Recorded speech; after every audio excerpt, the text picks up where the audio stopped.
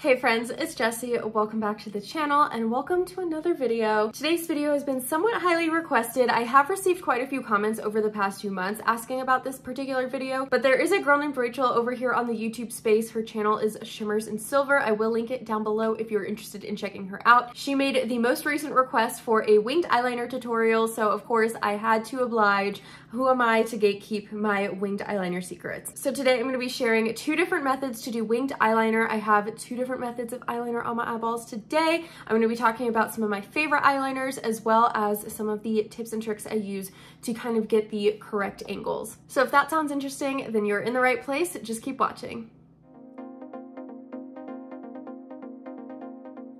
We are very up close and personal today. So before I jump into the tutorial itself, I do want to talk about some of my preferred tools. I am a liquid eyeliner type of girl through and through. I have talked about this eyeliner so many times. This is the MAC Brushstroke liner in the shade Brush Black. This is my holy grail. I go through this stuff so much. I've tried so many different liquid liners and this is one I continue to repurchase.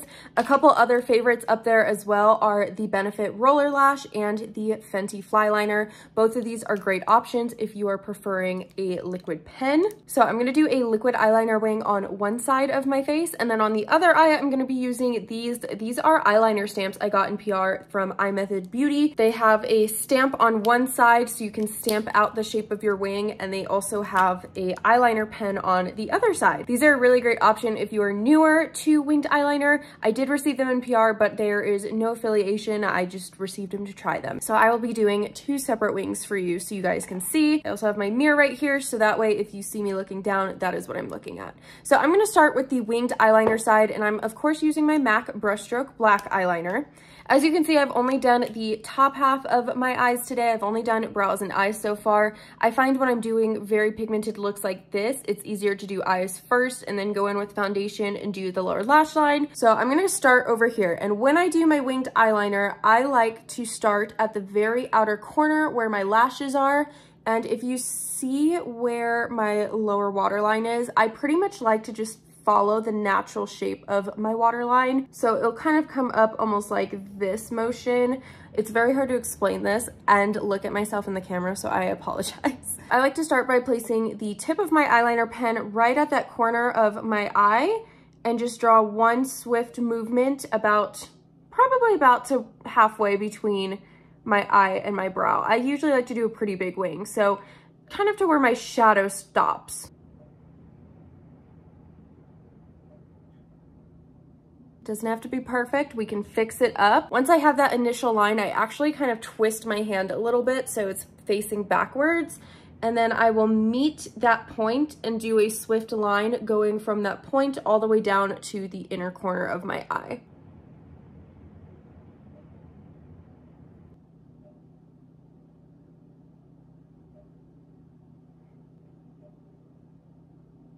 So the end shape is something like this. Of course, you can go in and refine any lines if they're not perfect. But now that I have that initial shape down, I'm just going to take that same eyeliner pen and just fill in the gap.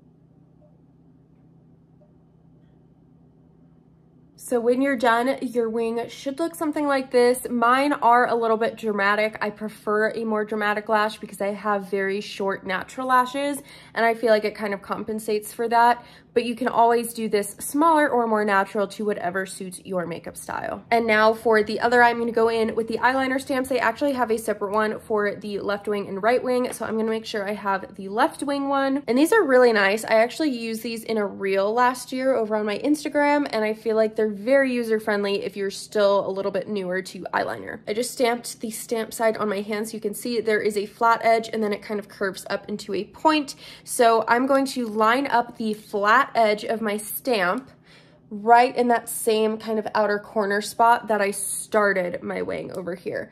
So I'm gonna just make sure that the flat side of the stamp lines up with my lash line and is pointing outwards. And this is super easy. You just plop it down and pull it up, and then you have your wing started. This is definitely a great tool if you prefer more of a natural eyeliner, and is definitely a good visual as to kind of the proportions as to where your wing should fall. I'm now gonna go into the pen side side of the eyeliner. I just dragged that line up a tiny bit, and now I'm going to do the same thing we did on the other side, where I take the very tip of my pen and draw a diagonal line from the tip of that eyeliner line all the way down to my inner corner.